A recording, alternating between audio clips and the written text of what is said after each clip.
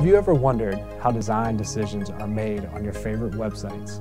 In creative multimedia and web design, you'll have access to 21st century tools like Adobe Creative Suite and develop some highly sought after marketable skills. You'll learn how the web works and how to make thoughtful decisions while creating a website using responsive design.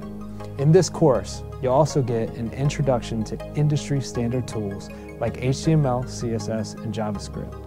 Creativity is at the forefront of this course. We'll also spend some time talking about how equity and accessibility impacts design decisions. You'll get a chance to talk and ask questions to guest speakers from different fields related to web design. We'll have a lot of fun and we'll make some really cool stuff.